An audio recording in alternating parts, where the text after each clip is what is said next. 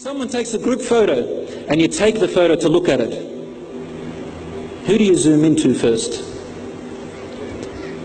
Who do you zoom into first? Yourself. You look at yourself. You take a group photo, your mother, father, friends, everybody, and we zoom into ourselves. Because naturally we think about ourselves. When we look at our parents, we shouldn't be thinking about what is my right. What should my parents be doing for me? I should be thinking about what should I be doing for them. And similarly with couples, husband and wife. Don't think about what my husband has to be doing for me, and the husband should be thinking, what is my wife supposed to be doing for me? It should be the opposite. What should the husband do to his wife, and the wife should be thinking, what are her duties towards her husband? And I guarantee love and compassion to increase then. Between the parents, you should be thinking about what should you be doing for them. Because Allah will ask you about them, not the other way around. And He will not be asking you, did your parents fulfill their duty towards you? No. He'll be asking you, did you fulfill your duty towards them? Brothers and sisters in Islam, I want to talk about the young ones who are under 40 years old. Your duty towards your parents does not stop at you merely calling them or saying Assalamu alaikum to them. Our duty towards our parents must be one of humbleness, of dhul. For Allah said, وَاخْفِضْ لَهُمَا جَنَاحَ الذُّلِّ, and lower the wing of humility like the bird when it is afraid of the eagle or the falcon. The mother comes and it encompasses its children with its wings and lowers its head trying to hide. The person should be humbled out of respect for their parents. They don't raise their voice over their voice. They don't stamp their feet.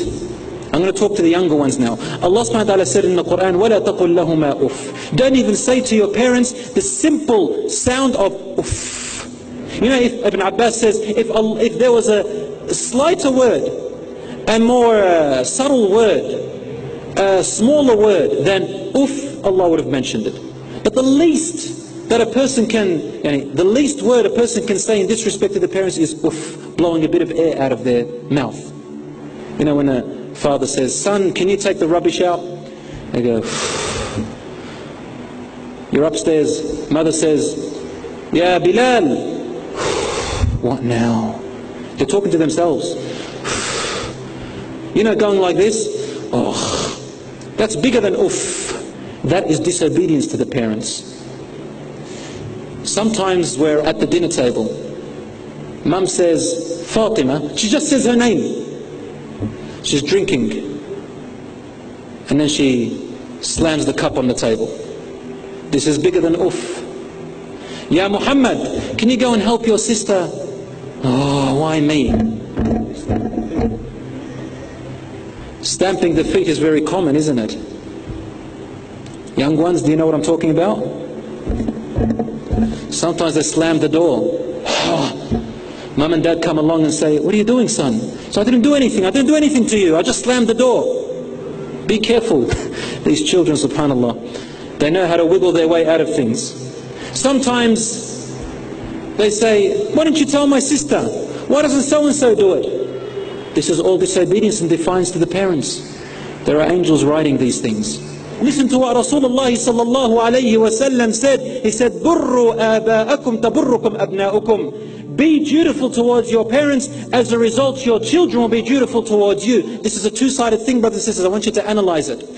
If you want your children to respect you, to be good to you, to look after you when you are weak, when you are feeble, when you become very old in age, when you can't walk, when you need someone to feed you with a spoon, when you need someone to take you to the toilet, when you need someone to bathe you, when you need someone to carry you, when you need someone to hold your hand and to treat you the same way you treated them when they were babies, infants, then they need to see from you the respect and the goodness from you towards your parents. When they visit their grandparents, they need to see how you treat your parents. They need to see how you talk to your parents.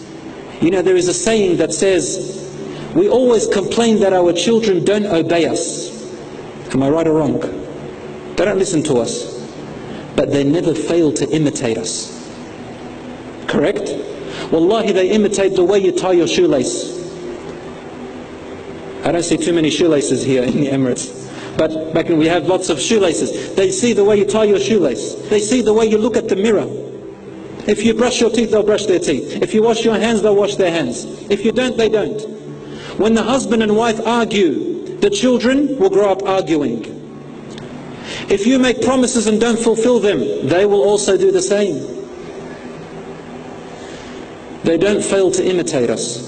So when you are dutiful to your parents, they'll be dutiful towards you. If you don't have contact with your parents, your children will grow up learning this. See, when I got married, I mean, all of us, when you get married and you have a problem in your marriage, and you look at your wife or your husband and there's this situation you've never encountered before, where do you get your example from? I mean, where do you recall?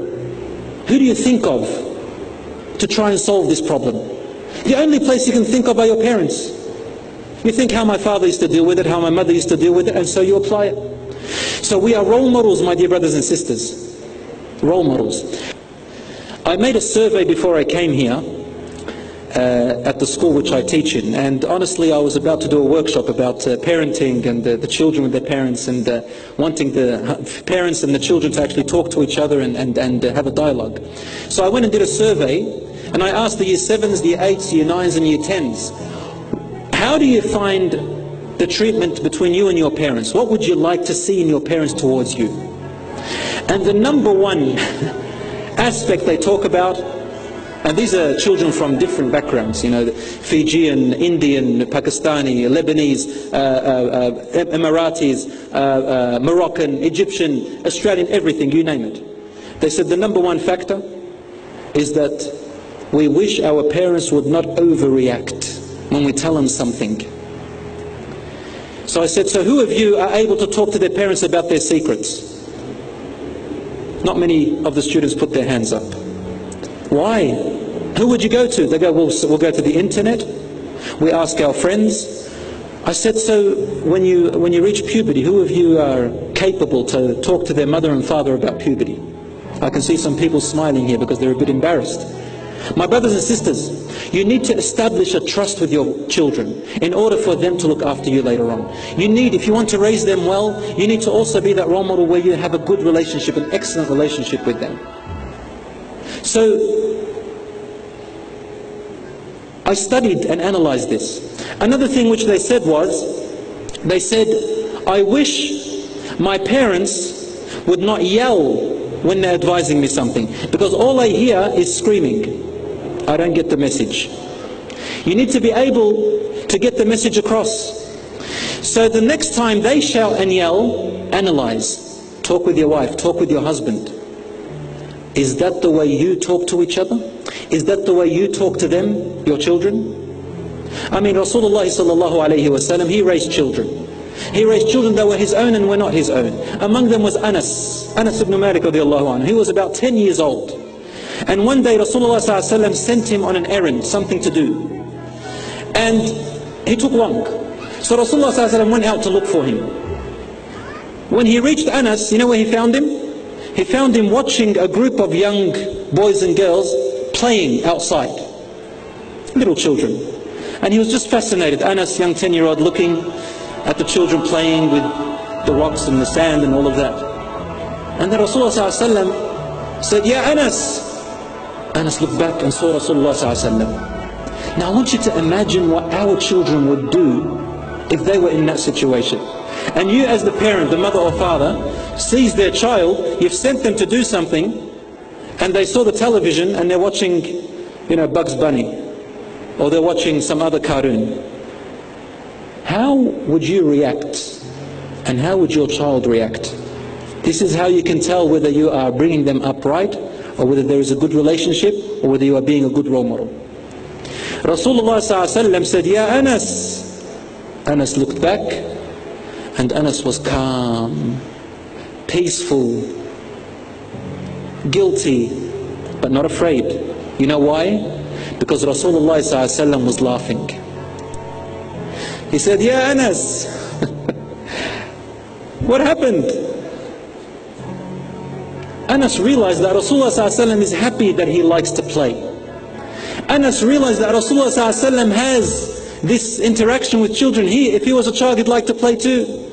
Anas knew that Rasulullah ﷺ is expecting that Anas is a child, he likes to play. He said, I forgot, Ya Rasulullah. And he said, go and do it and then come back and play, ya Anas. And gave him a little pat on the head.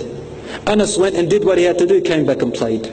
Easy, simple. What would we do? What are you doing? How many times do I have to tell you? That's it for me. You've got to talk to your dad. When he comes home, he will deal with it. Mother now takes it off her back. She's yelled, screamed, shouted. As children would say back in Australia, chucked a fit. That's what we say. She went overboard. Father comes. Mother starts to complain. Your son, your daughter, your son, your daughter. I've told them a million times. It's time to brush their teeth. It's time to do that. And they keep going here and there and there and there and there. When are we going to discipline them? This is your fault. Your fault. So then a child learns that this is how you deal with situations like that. The children want to play. So play with them. But obviously discipline them.